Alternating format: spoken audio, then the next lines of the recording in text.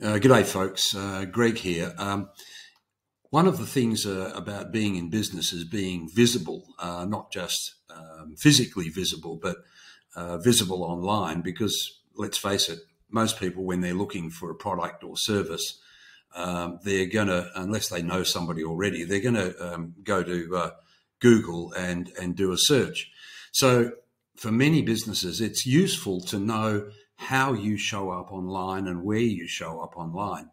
And so we've developed a very, very powerful tool called Ranker.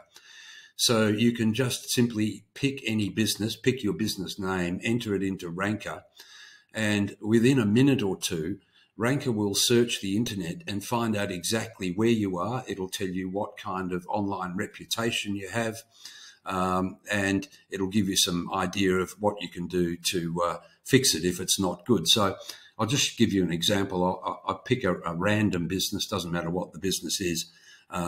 For example, I'll just pick a plumbing business that I've found online, Sorrento Plumbing and Gas. It's picked it up. It's found the business in Clontarf Street, Sorrento. I'll just put my name in there and contact details, so the report gets emailed to me. But obviously, you can put your own details in there and get that report emailed to you. It'll also come up online. But if we scan that now, the business category is a plumber, so that's okay. You'll find out in a minute or so what Ranker has found about your business online. And it'll tell you a bunch of things. So let's just have a look, and I'll show you what this report looks like, because it's very important to have a good online score. So let's have a look at this one. It's come up with an online score of 15 out of 100, which is pretty poor. Let's have a look further into it.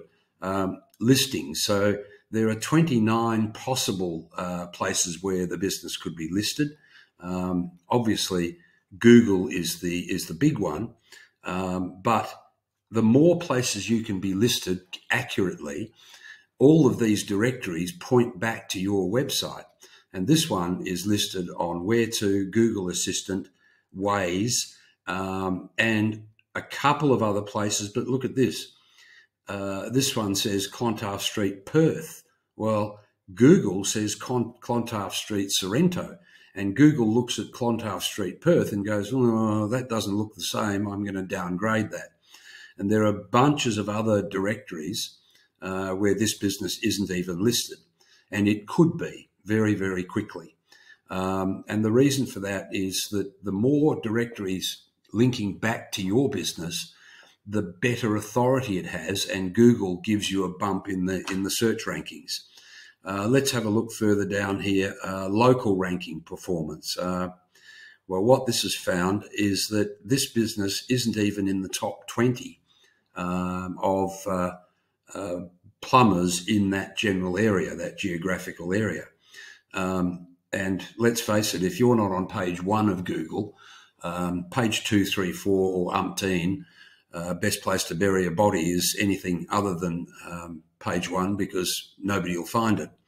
So that gives you an idea, and you can get that report emailed to you. So all you have to do is enter your business name in that Ranker search bar, put your details in, and it'll email that report. If you have any issues with that, or you need some help to talk you through how to fix it, just DM me and I'll come back to you. Cheers.